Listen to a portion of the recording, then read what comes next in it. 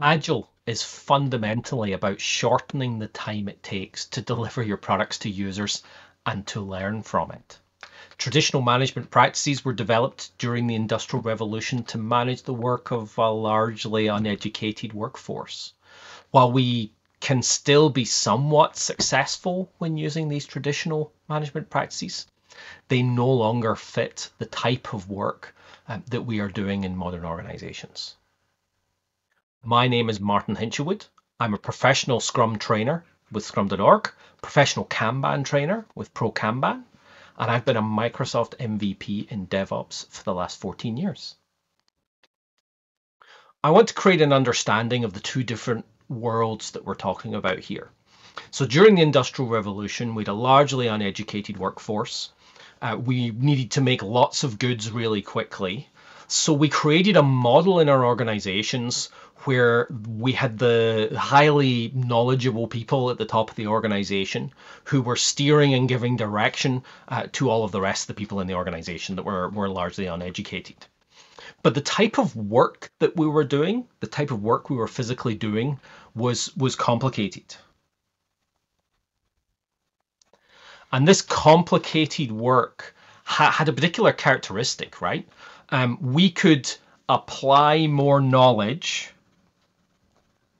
to it, and it became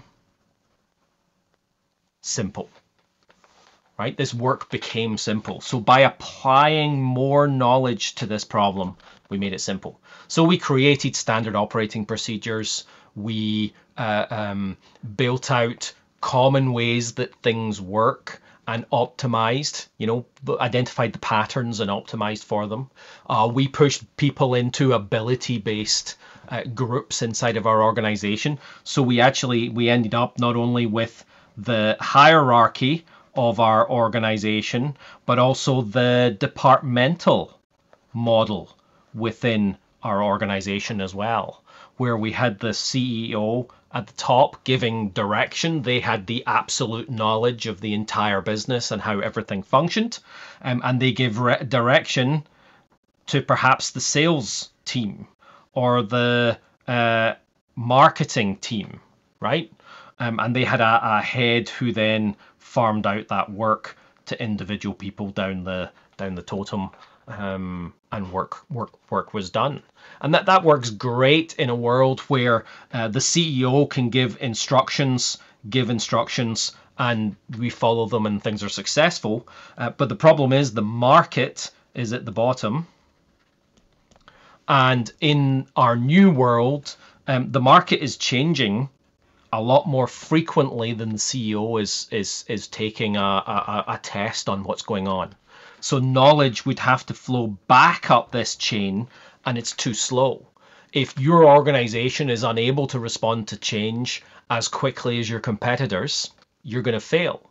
And because the markets have changed, this complicated work no longer really exists. We can't turn it into simple. So every single thing we do becomes custom, which means that flow of information is becoming heavier and heavier and heavier up and down the chain in order to get things done. And it's just not being successful. And that's because we're not operating in this complicated space anymore. Things have changed. Things have become complex. And no amount of standard operating procedures or processes or practices or ways of doing things can turn complicated work into simple. Okay? It never becomes simple. What complex work does do is it generates copious amounts of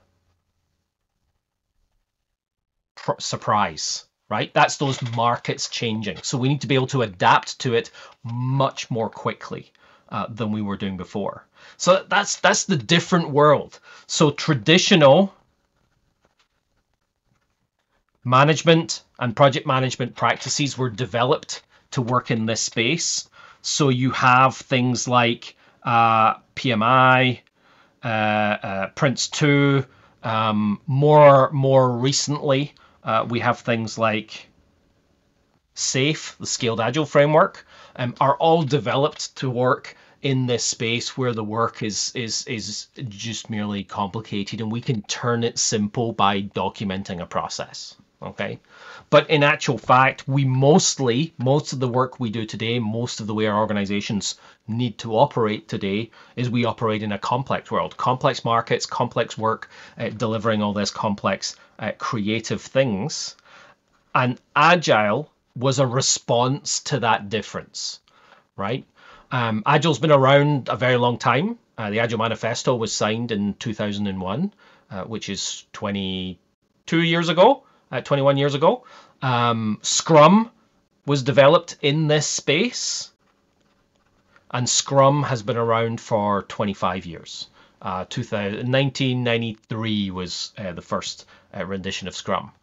But even before that, way back in the new product development game article, Harvard Business Review article, I have a definition at the end, was 1986, I think. 1986. So these ideas have been around for an incredibly long time, and actually started long before that. But that's too much for just now. But if we exist in this complex space, we need processes and practices that were developed for this complex space, and we need something a little bit different. Because in our world of complexity, things are very unpredictable. Okay, there's a great lack of predictability in those spaces.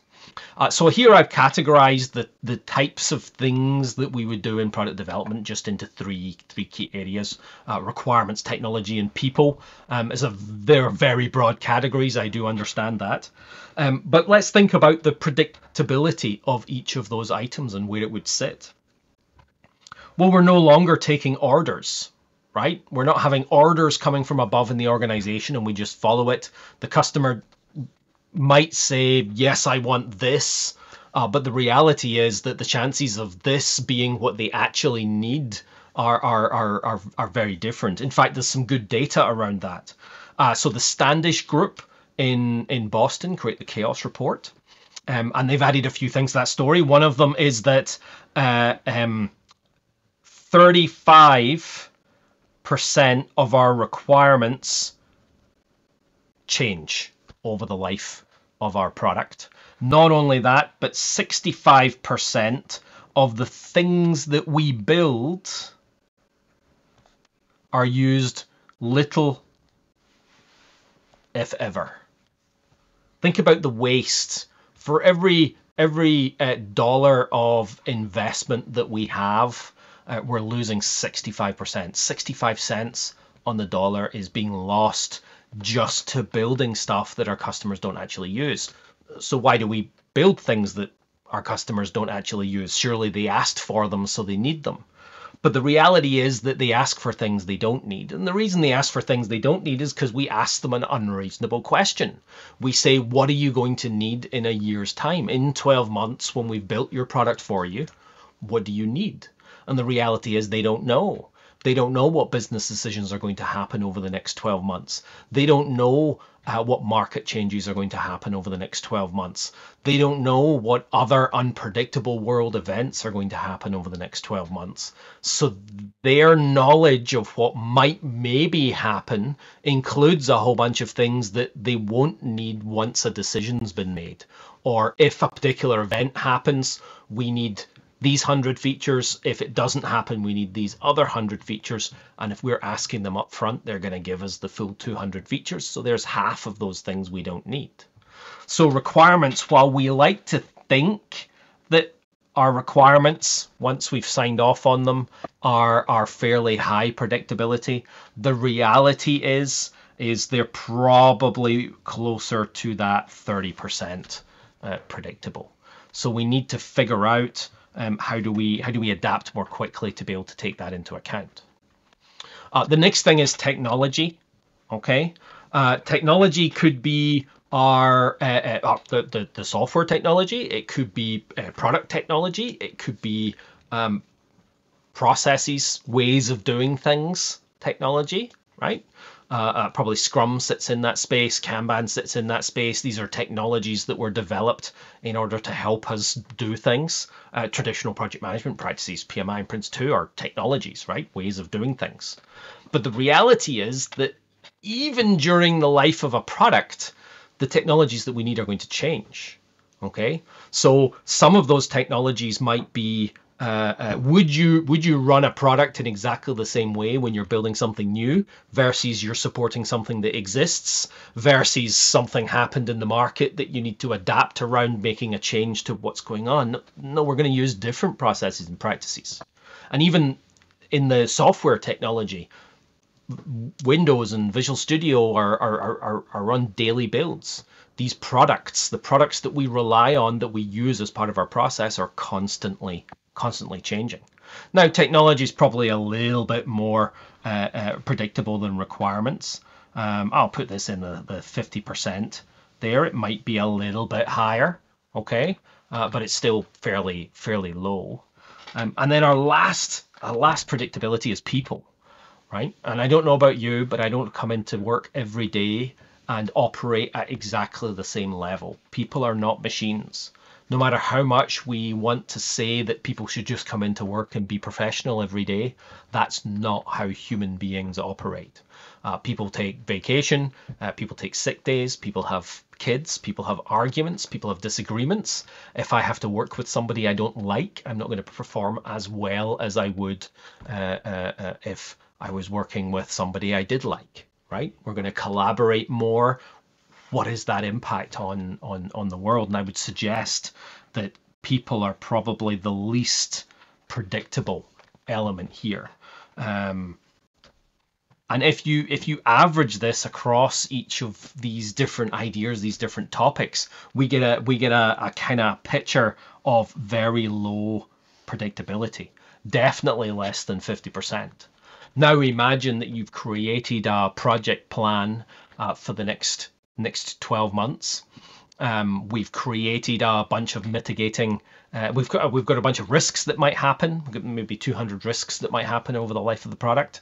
And we have a whole bunch of mitigating actions that we've created. If this happens, we'll do this. What if 40%? 60% of all of that is going to change over the life of the product and change constantly, right? What is that impact on the body of work that we've created and our look forward into the future? There's a lot of waste in there, things that we couldn't predict. Those surprises are going to happen, so we really want to tackle it in a different way. So in this Agile space, we deal with this predictability, this lack of predictability. We deal with it by having working product on a regular cadence. Okay, so perhaps we have a regular cadence of once a month we're going to deliver working usable product. So instead of just having that single delivery at the end in our traditional model, we have continuous delivery of new product, working product that our customer can use, can work with in production, can give us feedback on, that will help inform the next piece of work. This gives us a whole bunch of capabilities, and I'm going to talk about that in a moment, but this is the superpower. This is the thing that allows us to mitigate risk. This is the only thing that allows us to mitigate risk in this complex world where everything's changing so much. We can't plan our way out of the risk like we would in a traditional model when the variance is very small. When the variance is high, we need to create these working usable products. Because then when something happens, let's say a market change happens, we can maybe do another release very quickly after, right? We can do more releases than we have here. Perhaps there's a world event happens and we need to do a bunch of small releases in order to get these competitors released new features, and we need to get our features into market very quickly.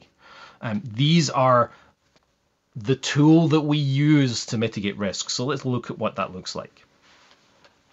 So I'm gonna go through this first quickly with a traditional mindset, right? So in a traditional mindset, let's say we take that a pure traditional mindset where we don't actually give the customer, we don't deploy to production till the end. You got a 12-month project. Let's say it's going to cost 12 million of whatever monies you like, dollars, euros, or pounds. And we're going to deliver on a monthly basis. So we're going to have, in a traditional model, we're going to deliver at the end of the 12 months. Okay. So what's the visibility during the life of the product? Well, visibility normally starts high, right? It's going to start high because we're writing the documentation, we're communicating what's going on.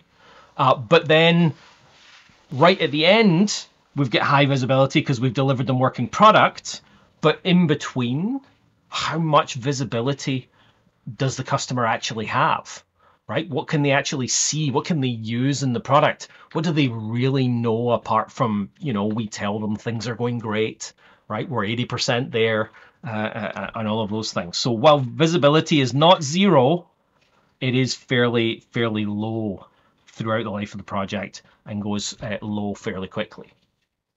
Couple that, because visibility is not high, our ability to change also over the life of the project drops fairly quickly. So our ability to change at the end is very low, right? We've built a bunch of stuff, right? So we have low ability to change. It's more expensive to change things, but we drop very quickly after we start work in a traditional model because we start everything, right? We're not creating those vertical slices. This is why things like Spiral came into existence, to kind of help with those stories.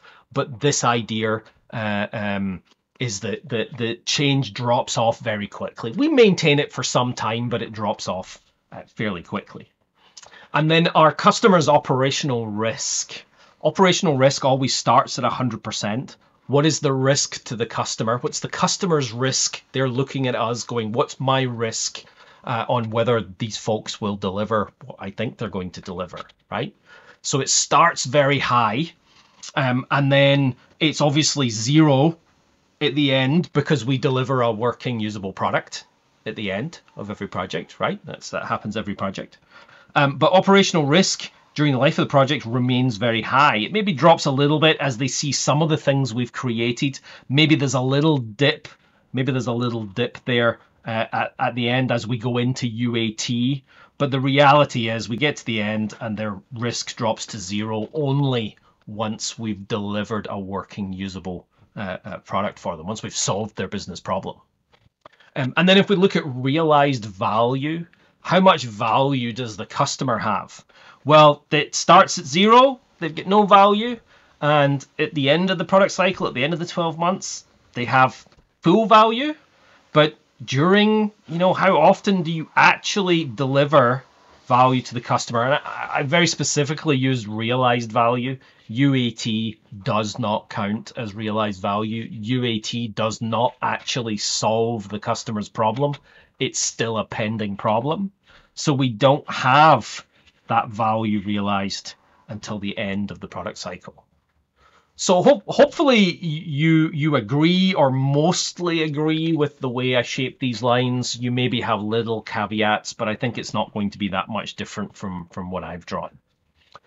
So let's take another look and look at, I'm going to put Agile, but you might call it empirical. It doesn't really matter what word you use. It's been Agile since 2001. Before that, it was just empiricism, right? An empirical process. And what we're going to do is at least every month, at least every 30 days, we're going to have working product, and it's going to be in production. Okay. So where does visibility sit? Well, visibility sits fairly high throughout the life of the project, right? So it starts high, and then every month we're going to have, I'm probably not going to put 12 of these little stars in there, right? But every month they're going to have that same level of visibility. Here are all the things we created over the last month. Please validate that it is what we've created. And during those sessions, you're going to have these little dips where we're not doing anything. I guess I could make that. I guess that could go all the way down here, right? Maybe that kind of makes sense. You know, bring it in line with the that idea of not being able to see anything.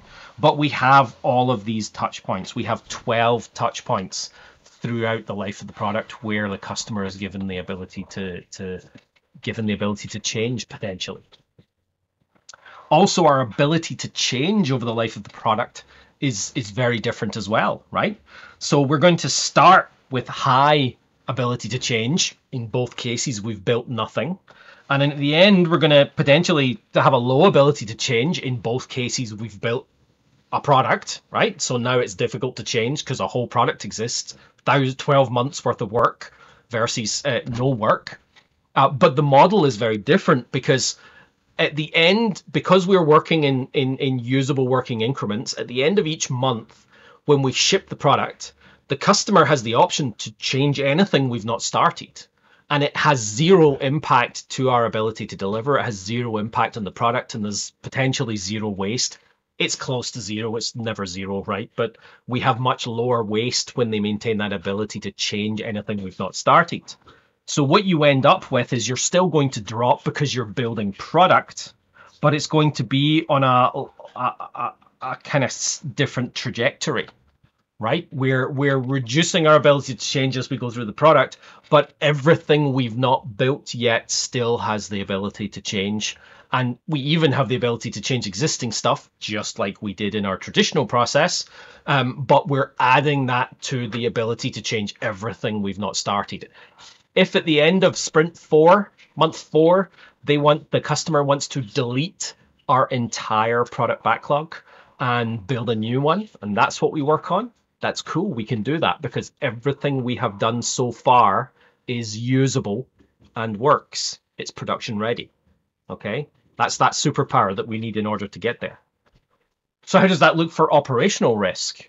Well, we're going to start in the same place, right, and end in the same place. That's that normal model. We're going to start in the same place and end in the same place.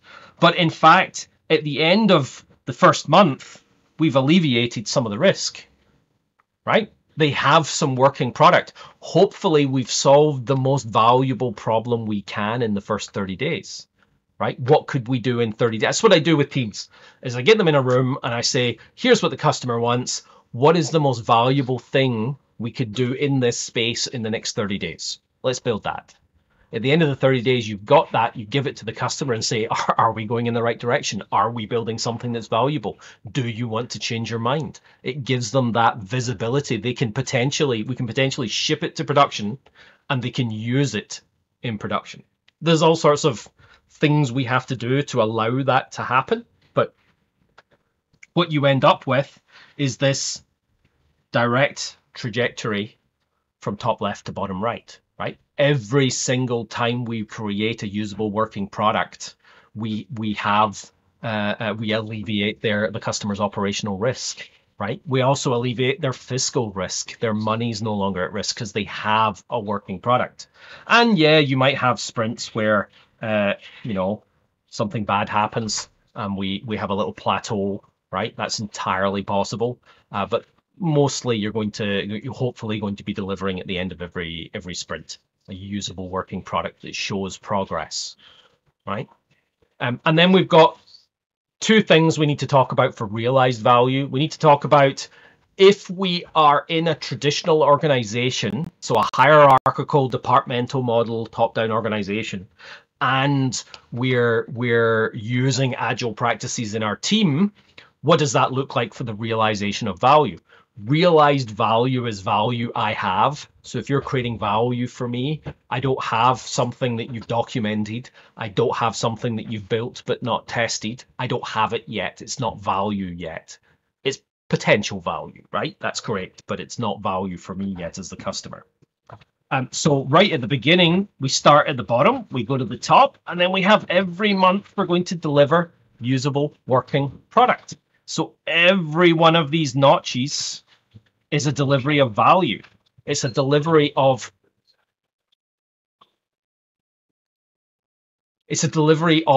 something that we can use, that we can get in front of our customer, that we can have them kick the tires on, that they can have them tell us that we were wrong or we were right, and they'll be able to use it. So that's one option, is we're in that traditional organization where we're handed, here's 300, well, let me do that. Here's the 300 requirements that you want us to build, and we're going to build it. But in both of these models, maybe a little bit less in the Agile model, we're still under that constraint of, so here we were asked for 300 things and we delivered 300 things in both models. But remember, we talked about the 65% that's used little if ever. That's included in those 300 things. So what could we do differently? Well, what would be great is if at the end of the first month, the customer gets the product and they tell us about all of the things that have changed, right? They get to look at the product and decide they want something different. They get to tell us about the way their business has changed in the last 30 days. And perhaps there are a bunch of features up here that they don't need anymore, right? They made a business decision and the world has changed, so they don't need those. So instead, they replace that with something else, and we build something else of value. Okay, that's probably too steep. That's too steep. Let's do something else of value. And then at the end of the next month, we build something else of value because they decide they don't need this piece. And then we build something else of value. And perhaps at this point, right, where we're almost at that same value level as we created over here, they decide we're done. We were able to deliver early. We were able to finish the product. This is only possible if we're able to change the requirements. If the requirements are fluid. And in fact, you don't want the full requirements up front, but we want those fluid requirements so we can make changes constantly. And then hopefully, well, that's a bad line. We get somewhere up here where we have this much higher value product if we continue to build it. It's much more in keeping with what it is that the customer wants. And we've minimized that 65% of features not used. We're still going to build stuff that's not used, and we end up in that space. All of these things are predisposed on having a working, usable product at the end of every iteration, including the first. That is not out with the bounds of every single organization on the planet. It is something that, for example, the Windows team do on a weekly basis. They create a working, usable product on a weekly basis with 4,500 software engineers working on a product that is just enormous. If they can do it, we can all do it. The only excuses we have is the existing state of our system, the existing expectation of quality and capability in our teams and in our organizations. Okay, we need to work on those, and we can all get these capabilities, and we can all be a little bit more agile.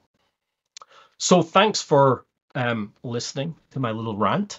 If you are interested in having a further chat with me, please use that QR code in the top right there to book a free 30 minutes with me.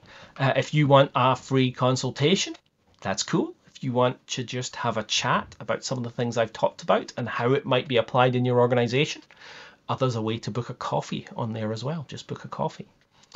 Two books that I really recommend that you read is, one is the new product development game. That's the 1986 Harvard Business Review article, and also Stephen Denning's book, The Age of Agile. Those are both great works. Thank you for listening.